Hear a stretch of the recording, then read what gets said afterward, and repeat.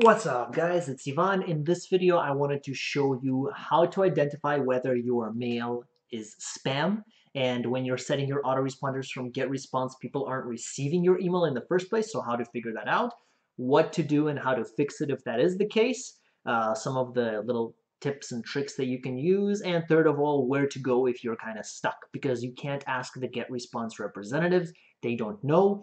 GetResponse is using a third-party provider to help them with this. Okay, so let me show you what I mean by that. I'm going to go to my autoresponders. Oh, sorry, not create. Leave. So, I mean, you can pick any one. Say, let's pick the cleanest one, and then I'll show you a few more examples.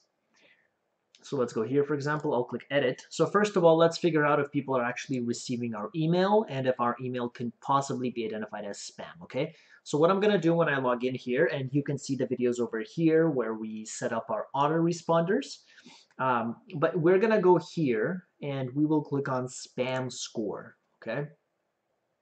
And as you can see here, our score is 4.8. Seems awesome, right? 4.8 out of 5, perfect. Actually, no. 4.8 out of 5 is horrible. The higher the score, the worse it is, okay? So you need a really low score, okay? So it says your email will probably not be recognized as spam, but that's BS. It will most definitely be recognized as spam. I don't know why it says that. 4.8 is almost 5, right? So what we have to do is we have to go down here and we have to see and try to fix these elements. So first of all, as you can see, as you scroll down, it says money back guarantee. So we need to look in here, find where it is. Money back, right? I found it right there. So let's just delete it. Let's remove it. So basically what happens is this third-party software, it's gathering data from people that are receiving the emails, and people that receive the emails and that blacklist certain emails with certain words or phrases. SpamAssassin, which is that third-party software, they take that into account and they keep records of that, right? So they know that something with money back guarantee doesn't look too good. So as you can see here, we've gained some points back. Right now we're at only 3.8 out of 5. So we've lost an entire point. That's perfect. Okay, so let's keep going. The other thing says contains a URL listed in the URIBL grade list. So actually, SpamAssassin, which is a third-party software, is using another third-party software to determine whether the URLs that are listed here are okay. So there's whitelist, gray list, there's blacklist. Blacklist is very bad. Whitelist is good. Gray list is kind of in between.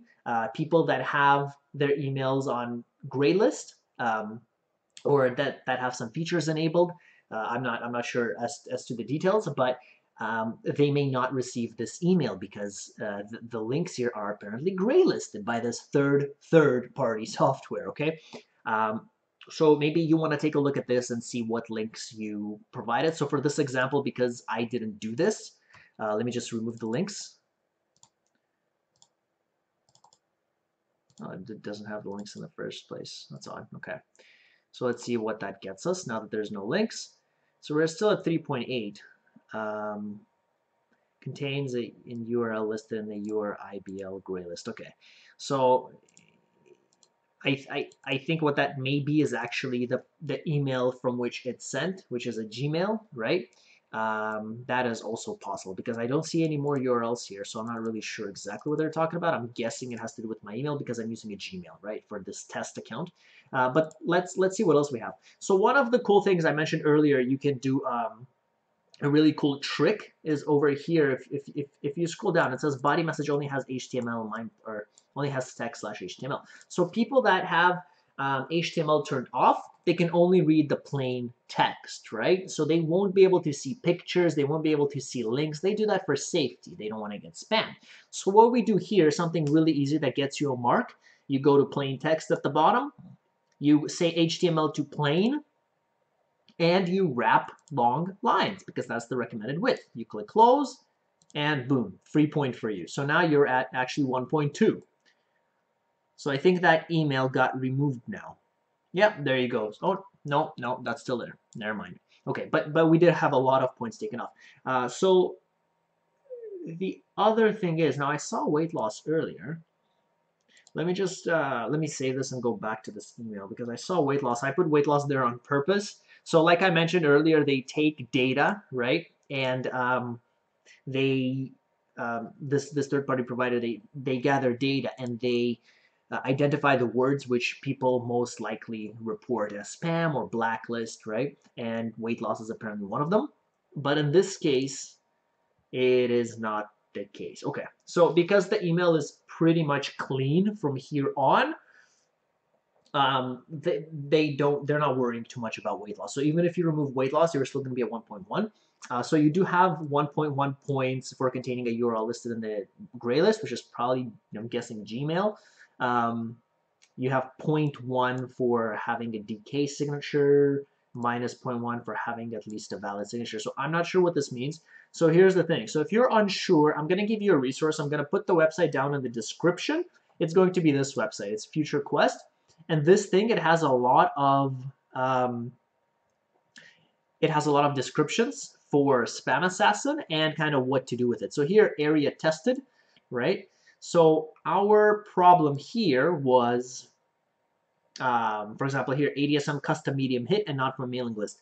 I have no idea what that means. You cannot ask GetResponse representatives. They don't know. This is SpamAssassin only. And here it kind of tells you a little bit more detail. So you can have high, low, medium, and it says no valid author signature, ADSB override is custom medium. Now, just to let you know, this is probably, I'm getting this 1.2 because there's no subscribers on this email, right? This is a test. This is a test GetResponse profile. I'm using this to show you guys stuff. But on my personal emails, I have scores of 0 on my spam, and this thing doesn't show up. And I mean, it looks pretty much exactly like this. Like I have text coming down, and I wrapped it, and it's all fine, and I have 0. So I think what this has to do with is just the fact that maybe this isn't yours because this is a custom template that I used, right? And that there's no one really on my mailing list, right? So that's, I'm thinking that's what it is.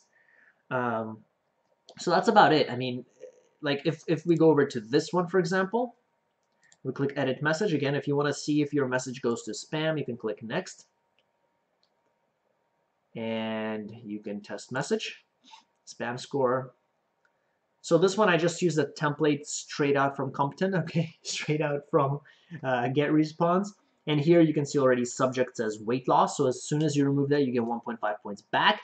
HTML has a low ratio of text to image, okay? So you have way more pictures than text. It looks spammy. So we should probably either make the picture smaller, as we saw in this video where we looked at some of the common features, you know, like this, and then scale it, change the size up, or we can just add more text, right, to make up for it. Let's see what else we have on the list. So assuming I'm going to remove weight loss, I'm not going to waste time going back and just doing that. Okay, so there, see, so actually we've already gotten some points back. HTML included. Okay, so again, here you see this thing.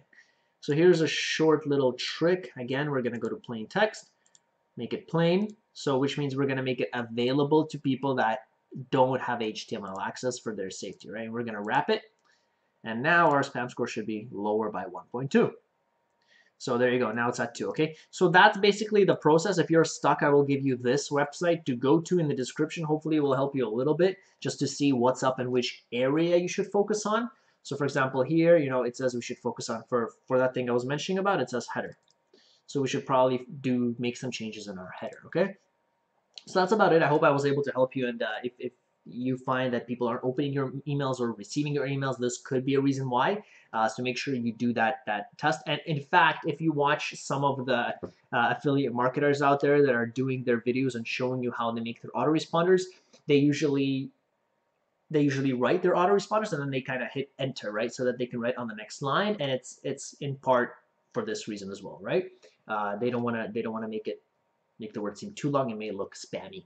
So that's about it. If you guys have questions, comments, concerns, please leave them down below. Please subscribe. For those of you that have subscribed, I do appreciate it. And I will see you guys in the next videos.